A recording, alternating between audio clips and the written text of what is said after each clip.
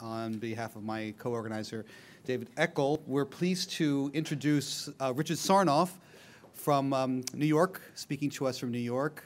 Very kindly agreed to do this. You will probably know Richard Sarnoff's name from many online interviews and on TV as well as a major player in the digital media world, as well, more recently, as being a central player in the Google Books settlement. He is the co-chairman of Bertelsmann Incorporated, Europe's largest media company, and is also president of Bertelsmann Digital Media Investments, which operates and controls holdings such as Random House and Publishing, RTL and Fremantle and Television, Arvado and Media Services, and Gruner and Jahr in magazines.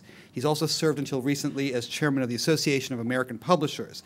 His biography is quite extensive and quite detailed, so I won't go through the whole thing, except point out a few other points. He holds a Bachelor of Arts degree. This is of particular interest to people at the university level. Bachelor of Arts degree from Princeton and an MBA from Harvard University. He also serves on the board of directors of Activision Blizzard Incorporated, as well as non-for-profit organizations including the Center for Communication, Princeton University Press, which is looking at one of my books, Richard, the American Association of Publishers, and the Bronx Lab School. As I said, he is a central player, was a central player in the Google Books settlement, and is widely knowledgeable in the world about media and, more recently, digital media and its future. So please welcome Richard Sarnoff. Richard, thank you. We've been over the past hour. We've heard two very interesting and challenging presentations to this audience. One from Dr. James Tracy, the director of a very prestigious academy in Massachusetts, which recently did away with its hard copy library, and his talk was a defense of a digital library and the ways that he has gone about it and the future of this digital library. And he sees digital media as perhaps the most important development really in our world today, one thing that's going to define the 21st century. And in fact, in a macro perspective, he saw and continues to see the creation of digital media, particularly in the availability of online books, as one of the three most important events in the history of the world. We had a commentary from Professor Christopher Ricks, a noted specialist of T.S. Eliot, the editor of T.S. Eliot's work, as well as one of the great books about Bob Dylan's lyrics, a professor of tremendous stature in the field of literary studies and English, who quite predictably defended the virtues of the book, not simply as for the knowledge that traditional reading imparts, but also in a way to show the book's longevity and its sustainability. In fact, its robustness and continued in our own age. And then, in fact, why do we need so many books? Why do we need so much information? Why is it so important to be able to have, at a single click, all of the works of a certain author and all of that material so quickly and so extensively? So that's where we were, and now we will come to you. And I just wanted to maybe start this out by asking you what you see the next 2 years looking like as we move forward. We've had the Google settlement. There seems to be some sense of détente in that area, but there are many players that are coming up in the world. We have a number of new products. Recently, we have a new product coming out from Barnes & Noble. Amazon's got content. Google has content. And so what do the next few years look like, according to you? Okay, thanks. Well, let me just start by saying I'm going to try to address this first from a business standpoint, and then we can take it from a wider cultural and intellectual standpoint following that. From a business standpoint, if you look at where we are today, something like, in the traditional consumer business, something like 3% of the market is digital books, and something like 97% of the market is printed books. That is, a signal that this is certainly maybe 3 times the size it was last year and on a terrific curve, but nowhere near the kind of mass market adoption status that certain other digital media have, whether that you look at music or even the gaming sector, et cetera. So what we're dealing with right now is the onset of a marketplace, not the maturation of a marketplace. And what's important, I think, to understand from a publisher's perspective is that we are trying a lot of things simultaneously as we grow this marketplace. The first and the most important thing from our standpoint is to grow it in such a way that it doesn't leach over into the market for piracy and become essentially something that has been valued by consumers enough to pay for that no longer becomes valued by consumers because it's available and there's a habit of accessing the material for free. And as we've seen with the development of the music market and to some extent the development of the movie and television market, that may not be an easy transition for us to manage, but it's sort of job one from an industry standpoint to try to safeguard the value of the content vis-a-vis its digitization so that there is a marketplace for this kind of long-form textual product over time, and that is something that's perhaps aided by the market development so far, which, if you look at it today, is dominated by Kindle and Amazon's reading device in terms of the economics. They are certainly the majority in the consumer book market of sales are Kindle sales. Coming up over the next couple of years, we have a plethora of devices, including, of course, the Nook from Barnes & Noble, another reader from Plastic Logic, quite a few other speculated on readers from other companies, including perhaps Apple with the tablet. All of this means we'll have, we hope, a richer and more competitive environment for the digital dissemination of books, and that we won't have a single dominant player, for example. And we may have, over time, more standards that we can apply to the market so that the kinds of products that people buy will be transferable from device to device. They will perhaps be in digital lockers that themselves are transferable, so that once you buy something in one retail environment, you are not shut out from it if you end up with someone else's device. All of that we have to do while still maintaining a posture so that the consumer is not led toward a piracy alternative because it's so difficult to get their material from one device to another. And that really was one of the motivating factors of piracy in music, was that people really wanted to listen to it on portable devices, and so if they downloaded to a PC, that wasn't the format they necessarily needed to listen to it on. Therefore, the unprotected MP3 ended up being a much more convenient form factor for the consumer than any of the proprietary standards that the music industry or other players came up with at the time. Now we're seeing a lot of legitimate music purchases, not just through iTunes, but through other modalities, and a lot of those are in unprotected MP3 formats today, so it's sort of, the mountain has come back to Mohammed here. But if we look at the next 2 years of what I expect in terms of a curve for the consumer book industry, and it's a different curve for college textbooks, and it's a very different curve for L-High textbooks and materials. But if you look at consumer books and certain academic books, I think that curve will continue to perhaps double or triple annually. And so by, let's say, the year 2015, I certainly would not be surprised to see fully a quarter, at least, of our business exist in electronic dissemination form, at least on a unit basis and probably on a dollar basis as well. Some, have thought the curve will go much slower than that, and by the year 2015 will only be at 10 or 12%. And there are some who are aggressive about the onset of this market, who feel that it'll be 50% of the market by 2015. But if you look at those boundaries, I think 25% is not a bad guess for that time frame. And if the mechanics of the curve work, you'll be looking at something like, within 2 years, you'll be looking at something like 10% or so of the market. The rate of growth, of course, declines. The steepness of the curve may decline as more and more of the population comes in here, but there are watershed moments that we've seen in a number of other industries. And those watershed moments, we had one of them with the Kindle a couple of years ago here.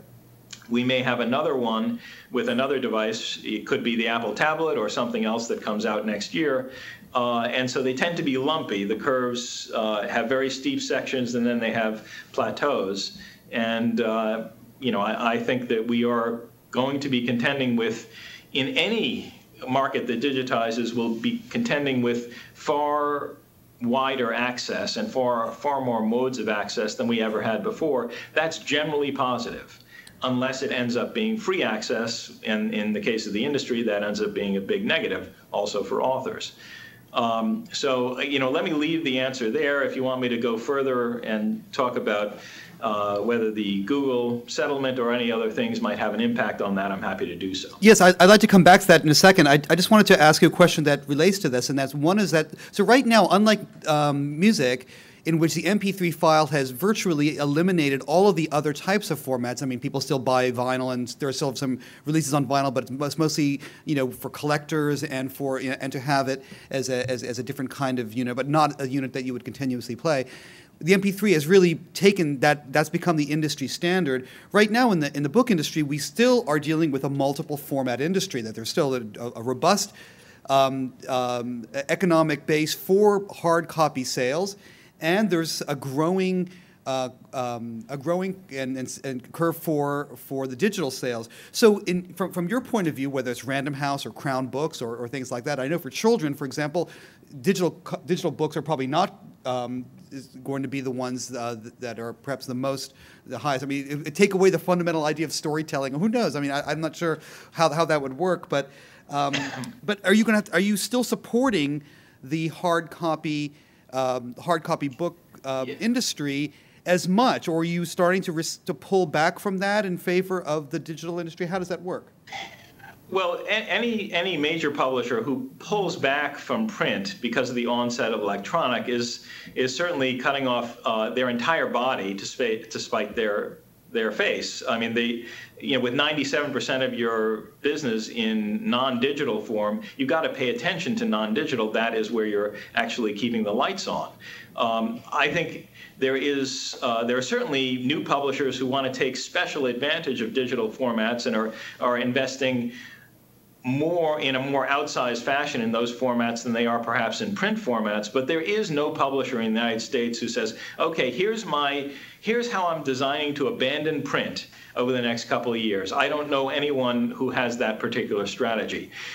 One thing we have to realize is the hybrid time for this industry is a whole different time scale than the hybrid time is for the music industry. And we should just say, by the way, as much as you think MP3s are the standard format for music, by far the higher dollars are still from normal CD sales than they are for MP3s today.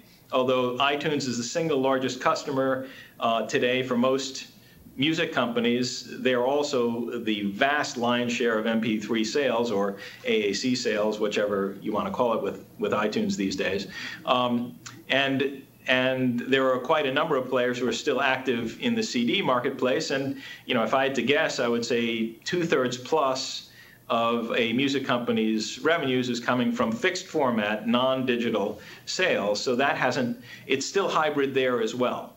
But in books, it's a whole different thing. If you look at the cohort, the audience for books, our cohort, as you mentioned, it starts at age 0. It starts with bath books, things you really would not want in digital form. It goes up to age 99.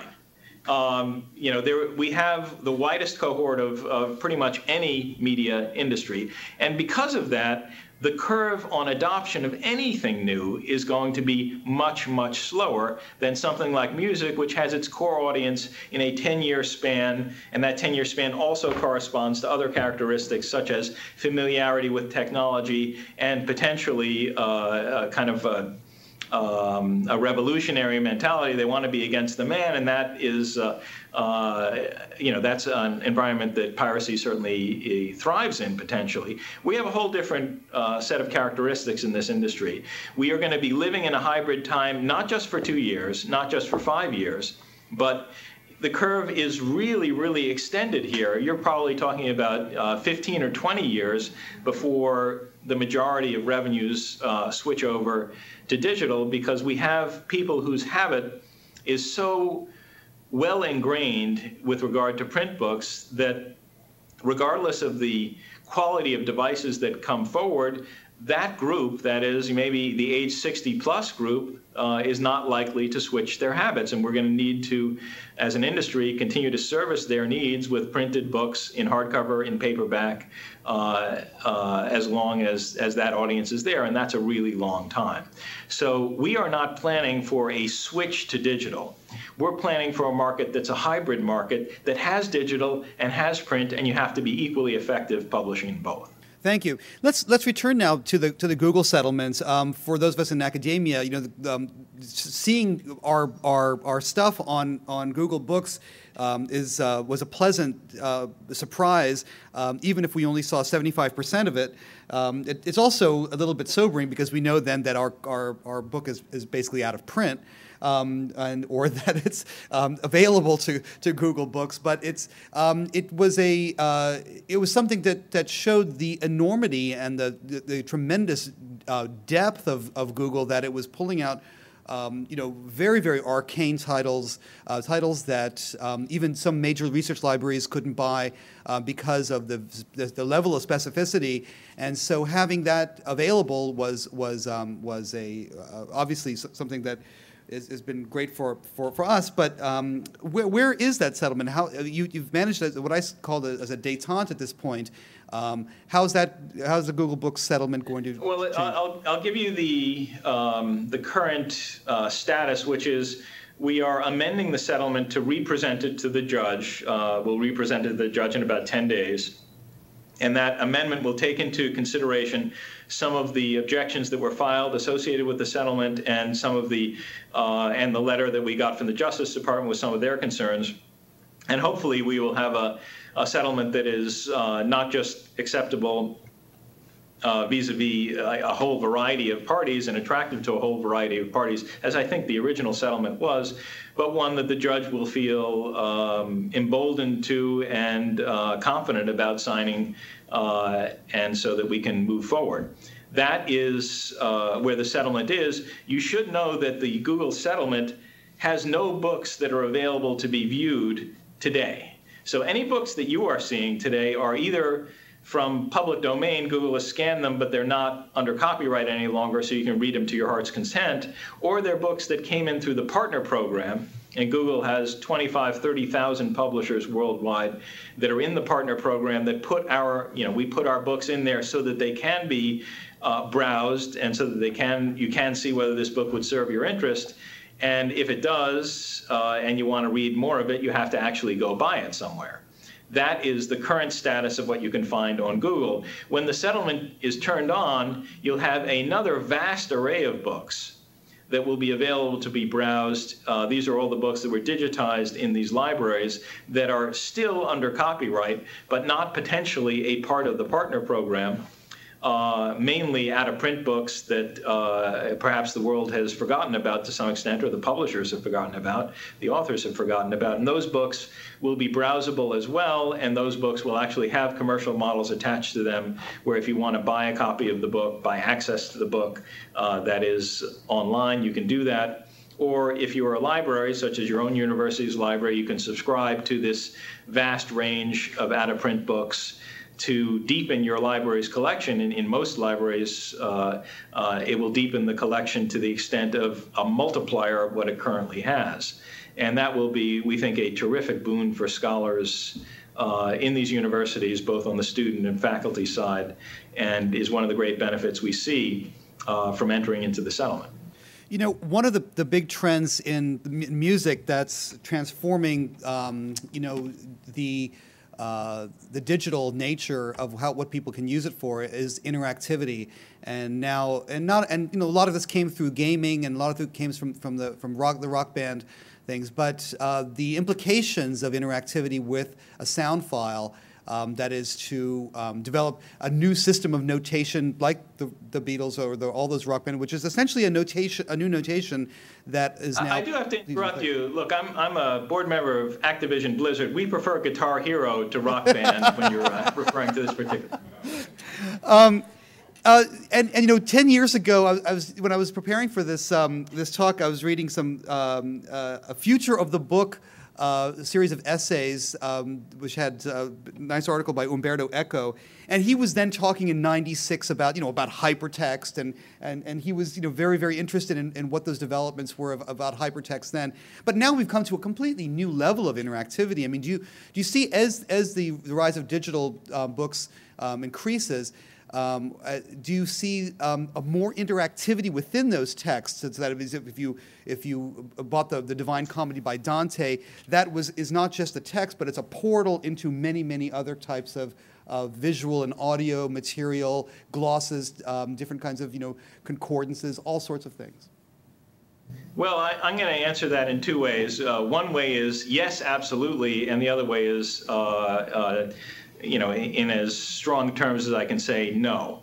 And so the yes answer is that there are many kinds of books that will benefit tremendously from opening themselves up to the internet, from opening themselves up to other forms of media, whether those are audible, visual, et cetera, and through the internet with linkages. I think this is primarily nonfiction forms for now. But you can imagine in the cookbook arena, if you have an actual video demonstration of how to make the recipe that you're looking at, that might be a valuable thing to be inherent in the book product that you're buying. Similarly, if you're looking at a biology textbook and there's some labs and other things that are associated with that textbook, to have an interactive component to that is critical, and most textbook publishers have already gone in that direction, and you find DVD-ROMs and an awful lot in the back of a lot of these books, or codes to access the internet, et cetera. That is happening as we speak, and will certainly continue, and will be part of a very, very robust, interactive, new format publishing that most publishers are actually investing in today. However, I will say that you mentioned how sticky the book is, and the book is a sticky format not because of its physical nature, but because of the kind of psychological engagement that long-form text reading gives. I mean, it is the key to the door of the imagination for a reason. And the moment you start peppering, for example, a fiction work with an awful lot of videos or links out or this or animations or that, you might necessarily actually detract from what the value of this content is, which is transporting you mentally to a different place with your imagination, not with your actual eyeballs, ears, or finger to click. So, I think this has two very separate dynamics to it, one of which is, one of the reasons that from the beginning with movable type, why this industry has been so sticky and why it's been such a terrific industry over time is it connects with the reader's imagination in a way that no one really wants to interfere with. No one's saying, okay, text, the reading of text is something that is necessarily got to change. I think everyone in the industry and an awful lot of educational researchers feel that that is something that cannot change, because that's how the mind develops, that's how the imagination kind of frees itself, and that's how we have a mind's eye as a result of this kind of reading. You'd hate to somehow, because everything has gone interactive, everything has gone multimedia, to go against that kind of thesis. What I will tell you is, I lived through, and some of the people in this room will remember back when CD-ROMs, this is in the onset of the internet, the CD-ROM market was seen as a godsend for multimedia content. Oh, we could We can do any kinds of books with multimedia content. You put the text on there, you can have video on there, you can have audio on there. We'll integrate it in interesting ways. We'll have encyclopedic content that will be so much richer than a print encyclopedia ever could be. And some of that has turned out to be true, but not much. So yes, if you're really interested in bird calls, to have a book of bird calls that actually has the bird calls somehow integrate in it is an obvious and very valuable thing. But if you're looking at at the history of the Ottoman Empire, it's not clear that having those elements really does add so much, and so we have to try to navigate that based on what the content is and try to maximize it for whatever content is appropriate.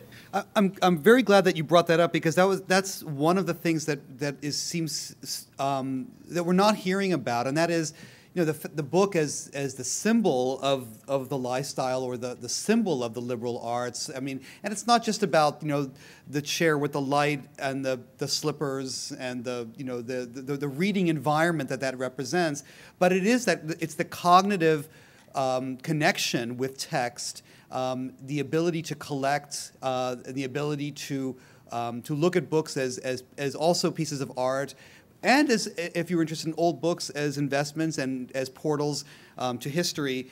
And so those does that get mentioned in whether it's Google or Amazon? And as the boards of directors are meeting in these rooms, does the cognitive aspect of what reading represents and how the mind is engaged with text as one turns pages from real text, is that material being discussed? I'm going to say no, because if you look at the reading devices that are out there today, they try to provide a simulacrum, more or less, of the reading of a page in a way that they would not say there's a cognitive distinction between the text you're reading on a Kindle or a Nook or another dedicated device and the kind of connection you have with a page. The idea is to make the page disappear, whether that's on a printed page or on a screen, so that you're absorbing the text, with your mind's eye, with this cognitive function that you described. However, on the other hand, I'm going to say that books as items are the intellectual furniture of our life, and we do like to display them. We like to live with them. They're a part of us.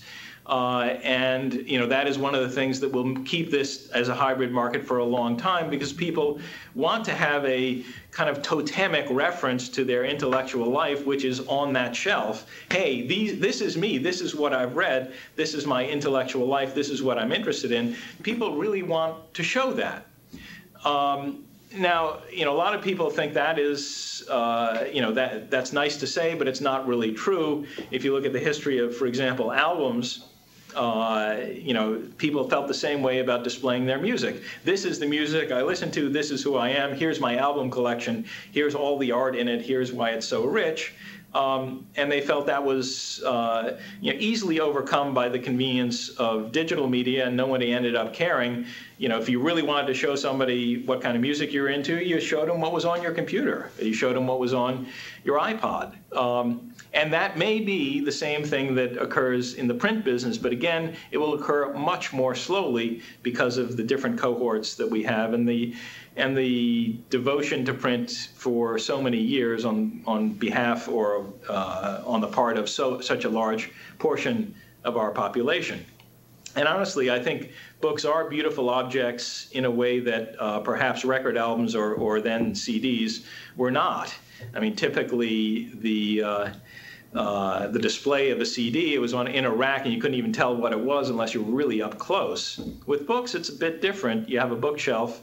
Depending on whether you display them spine out or not, you can usually tell what's on there, and you can get a sense for what kind of person you're dealing with by looking at their bookshelf, and I don't think that changes so fast.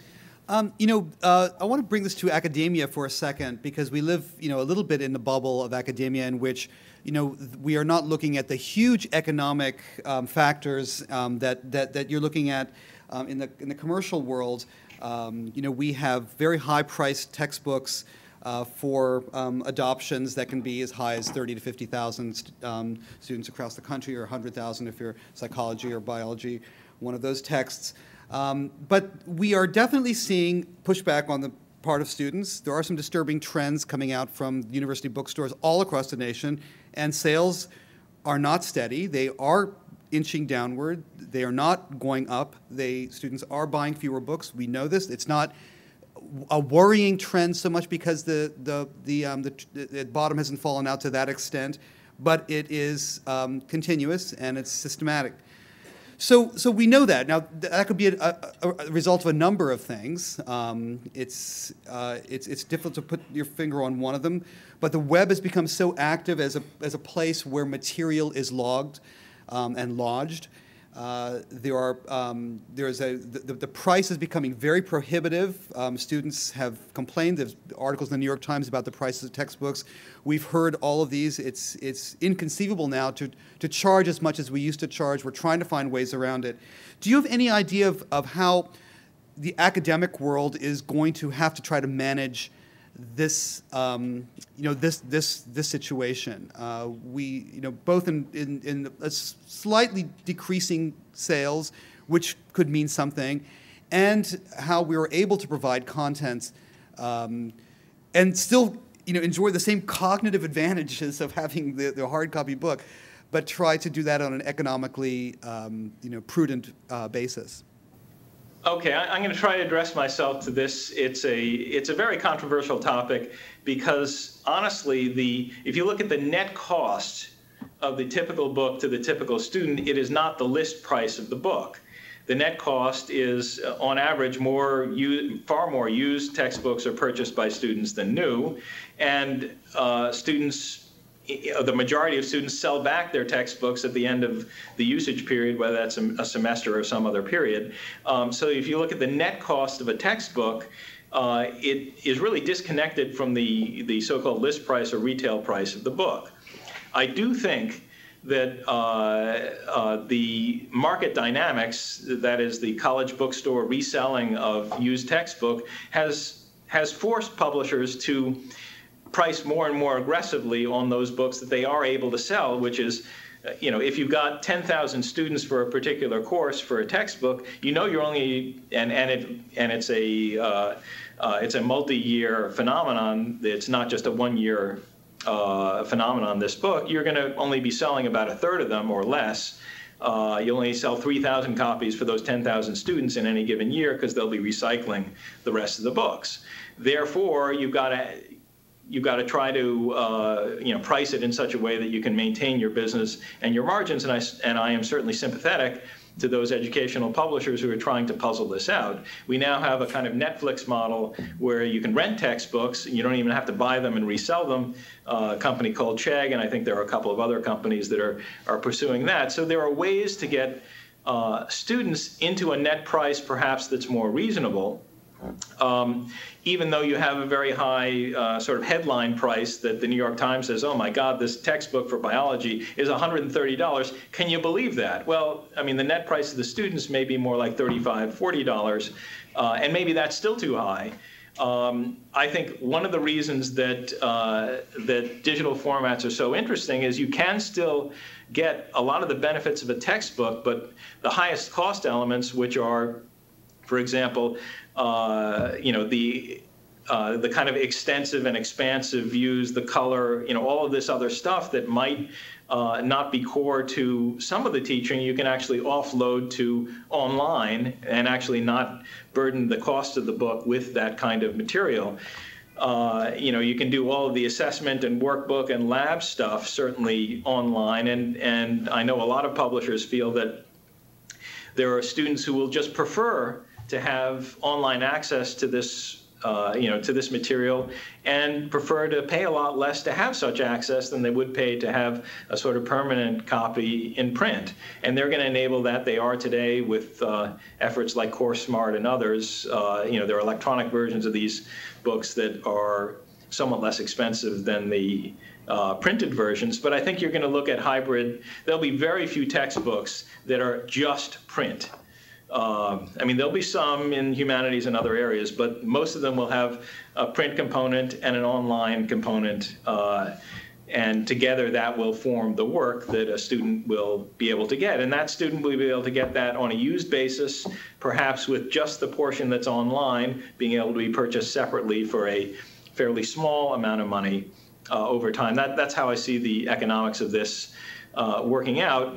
Ultimately, I think universities are going to look at taking the burden away from students for this kind of expenditure and bundle it into to the tuition fees, as a few universities have already done, and say, look, if you come here, all the books you need are going to be site licensed essentially across the university, and we're going to give you whatever materials you need to pursue whatever academics you want to pursue here, and that is X amount on your tuition, so it doesn't appear to come out of, gee, am I going to spend this much money on beer, or am I going to spend this much money on textbooks? Hell, I'll borrow somebody else's textbook. I want the beer money. I think we're going to take that equation away ultimately, and this will be more of a subscription institutional type of environment. But that's going to take many years to get to. But we're having those conversations already. You're right. I'm just going to ask one more question, and then I'm going to turn this over to the audience. We have a microphone set up in the center aisle, and I know that there are a lot of questions that I think people would like to answer, because we have various different kinds of people. We have people from the library here. We have people from the bookstore. We have professors. We have students, and we have visitors from across the city. The green aspect. I mean, we haven't talked much about this today, but obviously, with a digital environment, we are looking at a significant decrease in the amount of paper that's being used, the amount of weight, the transportation costs. I mean, you know, the implications of digitization are so far-reaching at all points in that circuit of the history of any one book. How's that playing out, and is that a persuasive case to be made for, you know, the much greater digitization? Well, I think you can make a lot of this, but I'm not sure where it nets out. I mean, most publishers use sustainable forests now for the vast majority of what they print.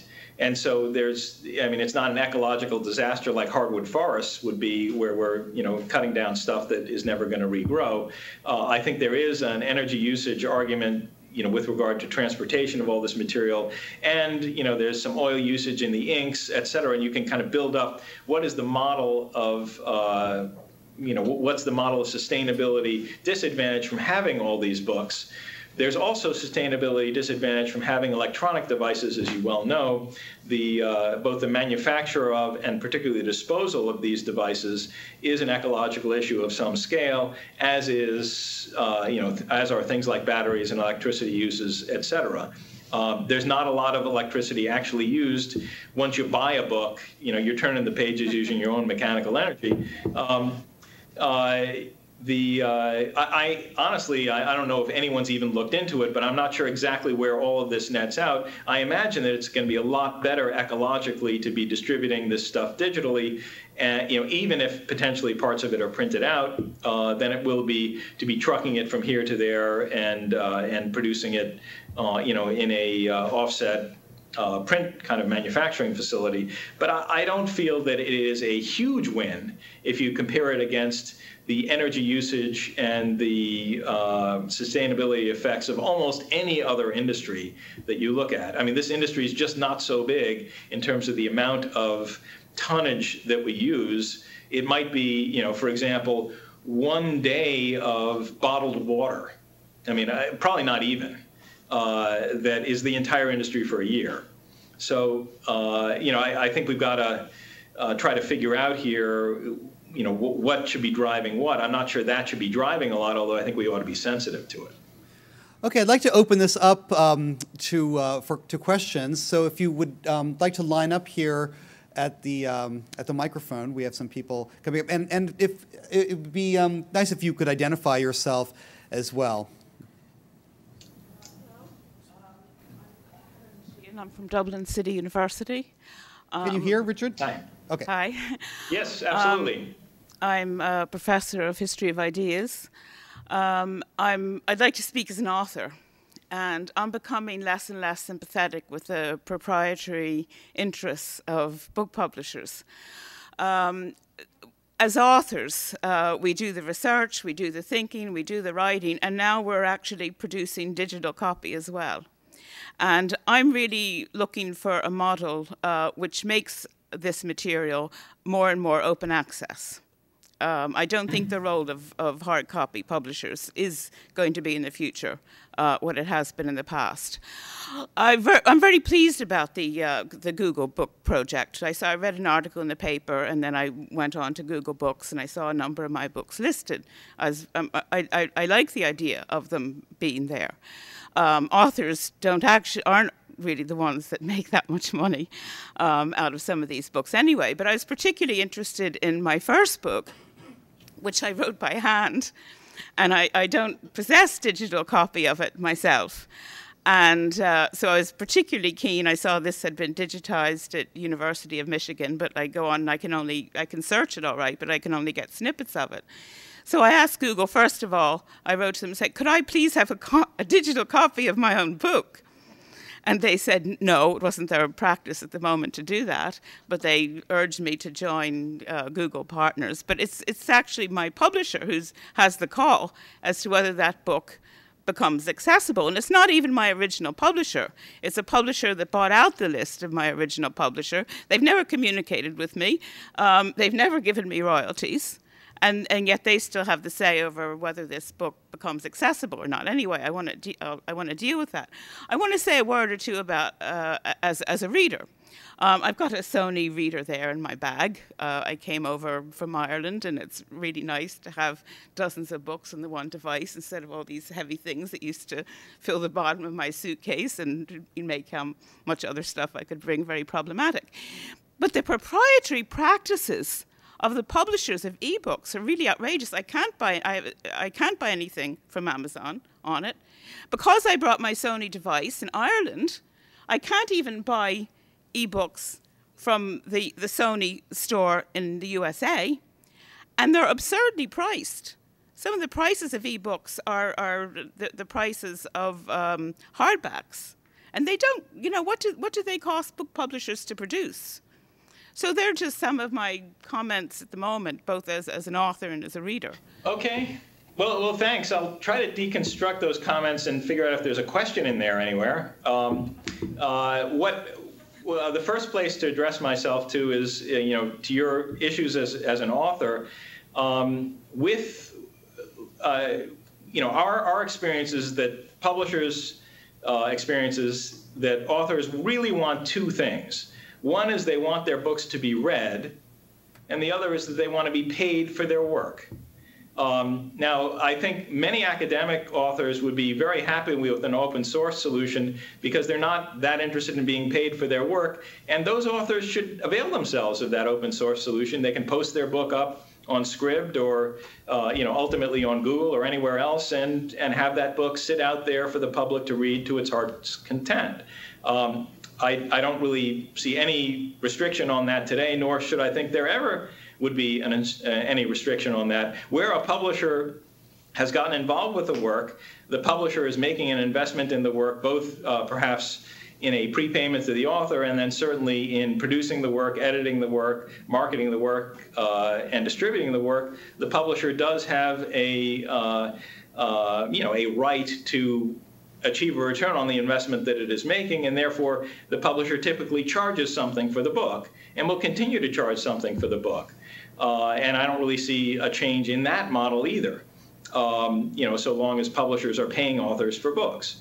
What I do think is pretty interesting and potentially compelling in what you said is that ultimately publishers need to, and authors as well, the entire market needs to service readers here, not to service companies that are looking for lock-in models, such as perhaps a Sony reader in Ireland saying, okay, you can only buy books for this reader and only in Ireland. If you're in the United States, you can't do it. You can't do it for any other devices. We need to have market standards that are better than that so that people aren't locked into particular devices or particular retailers or potentially to particular geographies. so that they can, pursue their reading to their heart's content, without those kinds of impedances. Because otherwise, we'll end up in a situation, as I said before, where piracy may have a better chance of taking root than otherwise. In terms of the overall pricing of ebooks, I think it should be understood that the publisher is not pricing ebooks. The retailers are. So Amazon or, in your case, perhaps Sony is putting a price on those books. We are selling it to Sony for something. We are selling it to Amazon for something. They are deciding how much to sell it to the consumer for. That is not something we can get involved with, legally in the United States, at least. We can't set a retail price to the consumer. So if you have, issues with the pricing, it should really be issues with Amazon. Our issues honestly go the other way. Amazon's selling an awful lot of our books for such a cheap number, for $9.99, that we're concerned that the value of those books will leak out, that people won't ascribe the kind of value we think is inherent in the content to those books. The bestsellers at Amazon, are typically priced at $9.99, and that's requiring all their competitors to price it that way. Even now in the retail market for printed books, Walmart, Target, and Amazon are each pricing their printed bestsellers at $8.98, so they can compete, better with the electronic editions and better with the attention of the consumers. And this is, we think, creating a long-term value problem for for our bestsellers, and we would prefer to keep the perceived value of books at a high level rather than a low level, because we think that books do have a high inherent value, and we do invest a lot in making great books. And honestly, what does it cost to make a book? The manufacturing costs of books, except for certain kinds of textbooks, ends up being a fairly small portion of the publisher's cost. The vastly larger portion is the amount that's invested in editing, in packaging, in distributing, in marketing, in co-op funding of the retail environment so the book can get out there. All of those things are a bigger number, particularly put together. They're many times the number, typically, of the just printing and binding costs that we have. So yes, ebooks are not going to have the printing and binding costs, but yes, ebooks are going to have all those other costs, and some of those costs may be higher. It may be more expensive to market a digital book ultimately than it has been to market a book in print between covers. Next question. Hi. I've been told to face this way. I hope this is appropriate. Yeah. My name's Wendy Gordon. I'm the Beck Professor of Law here at Boston University. And my question is about the distribution of digital texts as computer files. When that possibility first got raised, there was a lot of excitement that handicapped children and adults would be able to adapt digital files to their handicaps, whether it be something as simple as making print larger or adapting it in other ways to make it more handleable for people whose perceptions had difficulties. At the same time, I had heard from the publishers, or at least some, that there was a lot of worry that the particular copy that was sent out, let's say, to help the short-sighted, nearly blind person might get co-opted and turned into fodder for illegal distribution. The usual way to protect against those things, of course, are either copyright law or digital rights management, but you can't exactly put a cryptolope around a digital file that you want somebody to use and adapt. So I wonder if you have any comments on how well the great potential for educating the handicapped has proceeded in the digital environment, and how you're dealing with some of the issues I mentioned. Thanks. Thank you. Well, it's a great question. To be honest with you, starting with the locking down of these files in the DRM, in our judgment, at least at Random House and at Bertelsmann, this is going to be an environment for a very light DRM touch, not for heavy locking DRM that's hard to break and that you have the NSA codes working on, et cetera. And the reason is that anyone who really wants to post a digital file simply has to scan the text from a printed book and post the digital file. And we found when we did the Dan Brown book, for example, that the day it went on sale, there were dozens and dozens of people who had decided, for whatever reason they had, to scan these things with home scanners and post the book as PDF files up on a whole variety of different sites. That was somewhat annoying to us, and we had to issue some takedown notices. But that shows you how you really cannot lock these digital files of books in a way that will keep them forever locked, because anyone can just scan from the page.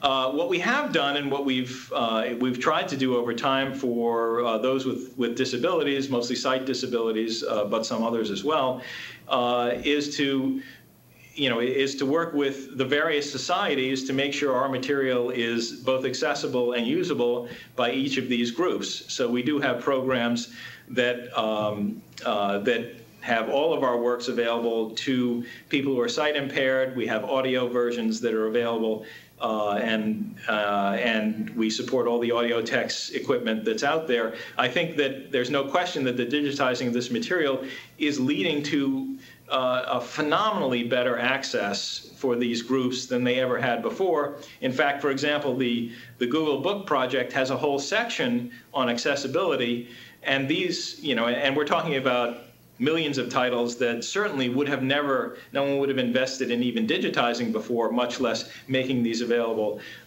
to people with sight impairments or other disabilities. So I think there is it's a remarkable trend and will only accelerate from here forward in terms of giving this kind of accessibility to those with disabilities. Any other questions? Yes, we have one more question.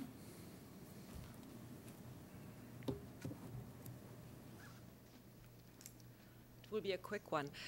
I'm a professor of Arabic at Yale University, and I'm dealing with texts that are important for a number of centuries, even millennia.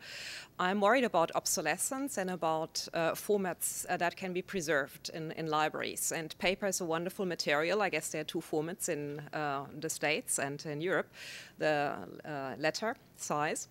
But are we safe with things like PDF? How long will that format be valid, legible? How often will university libraries have to reformat their entire holdings?